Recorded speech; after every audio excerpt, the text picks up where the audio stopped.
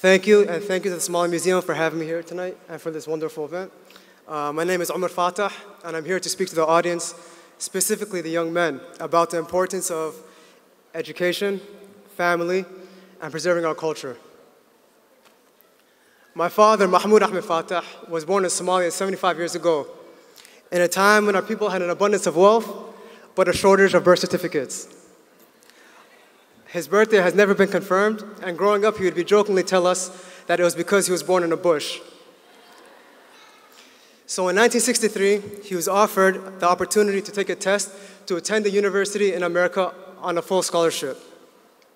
Out of many applicants, he was one of just 10 selected, and he was placed at Montana State University to study civil engineering.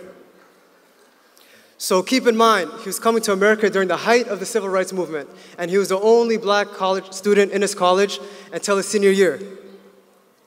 Growing up, he shared countless stories with me and my siblings about the racism and prejudice that he endured, and how he chose to remain patient and complete his studies, rather than fighting back or quitting. There were several occasions in which he was met by hate, but he chose to remain kind to others and strong to his faith, even helping tutor the same ones that despised him. Many of the students that came to the university with a bias towards him ended up developing an admiration for him. And that's because of how he carried himself as a man, a Muslim man.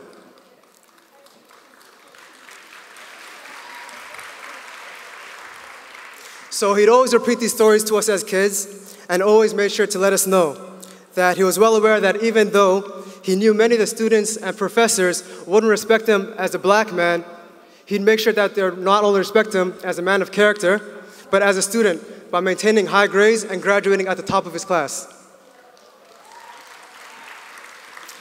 So although I always remembered and carried these stories with me, I never fully respected or understood his trials until I was much older.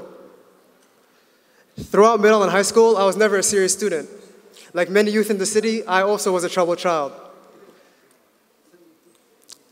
I was constantly skipping classes, I never did my homework, and I barely graduated high school.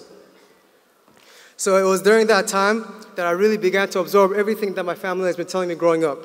As a 17-year-old boy, I realized I had a decision to make. I could fulfill my purpose in our new country, the reason why my parents came here in the first place, to get an education and later a career, or I can continue my reckless ways with bad company. So it was then that I decided to choose the first option and enrolled at community college that fall. I went on to transfer to George Mason University to earn my bachelor's, and just last year I earned my master's in public administration.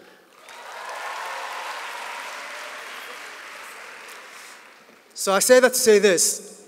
It is well known that despite the men of our fathers and grandfathers' generations providing us with strong examples of mature and capable fathers and husbands, that ethic has been weakened among our generation.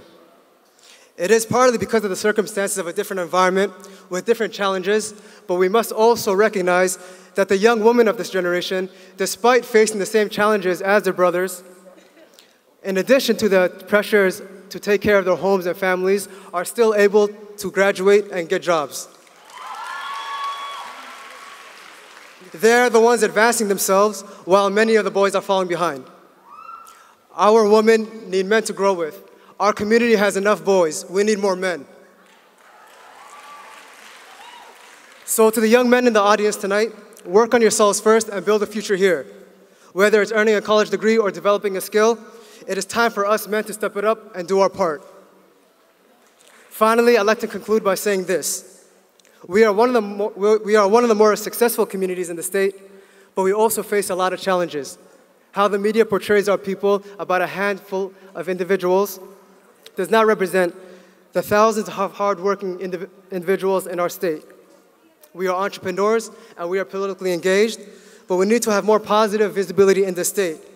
We need to stand out in a positive way, and it is up to us to change the narrative by showing the beauty of our culture and displaying our strengths. We Somalis have a saying, "Mel kamuko makamakno," stand out or remain absent. Thank you.